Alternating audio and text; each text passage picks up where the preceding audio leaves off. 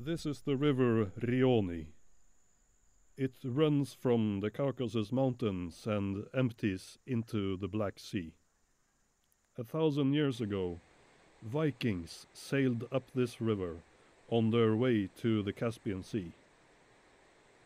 Now, modern-day Vikings have become embroiled in a growing conflict over the river and its surroundings.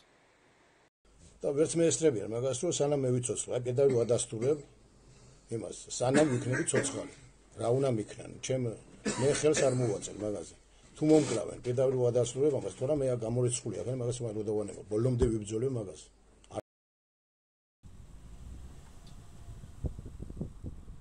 The Norwegians want to build 2 large dams in order to produce clean electricity.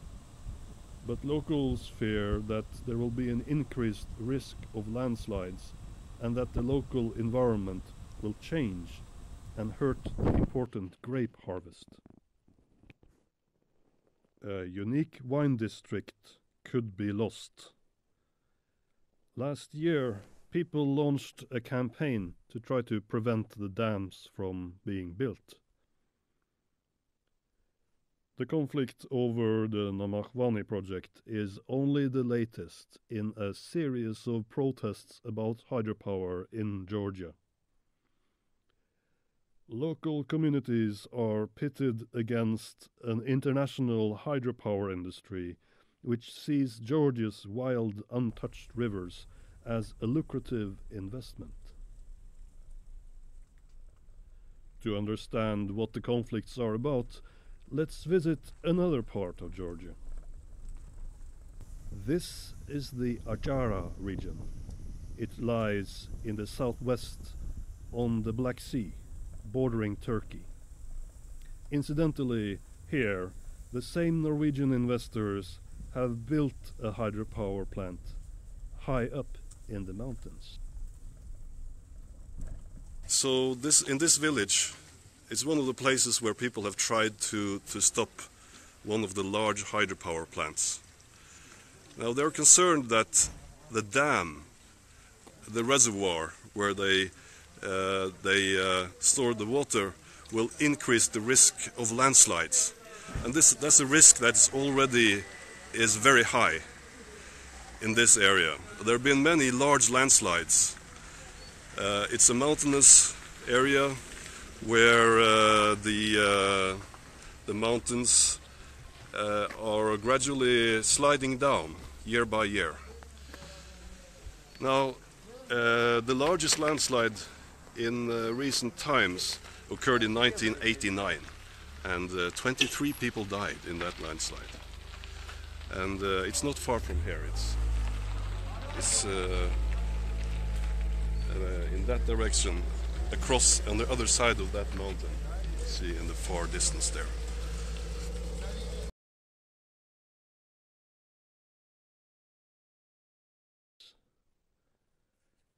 The main dam of the Shuachevi plant is 52 meters high. It was built just a few years ago. This was the largest construction project in the whole country at the time. Nearly 1,000 Turkish workers were living in these barracks while they built the tunnels and the dams. Most of the facility is hidden inside the mountains. It is supposed to be a small footprint project, which means that the effect on the environment is reduced to an absolute minimum. But for people living on top of the mountains, it has been all but small impact. This woman says the freshwater springs that her family relied on has run dry after the explosions began a few years ago. Similar stories are heard in many other villages where drinking water is now being transported by truck because the water wells had dried up. Another problem is the risk of landslides. For thousands of years, people have learned how to survive in these steep hillsides as they watch the ground underneath them slowly subsiding year by year, waiting for the next big bomb.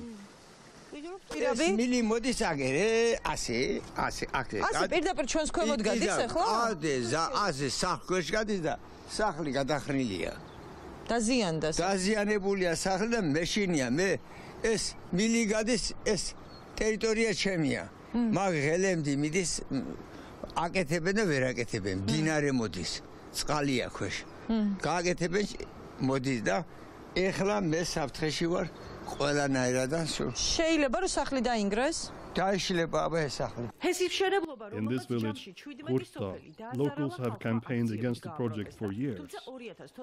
They blame the company for the loss of fresh water and sued the government unsuccessfully. The worst landslide in recent times occurred in 1989. 23 people died. It is believed to have been triggered by a combination of heavy snowfall and explosions due to blasting work on a new road. This is why people became concerned when the company started blasting through the same mountain to build one of their tunnels leading to a smaller add-on dam.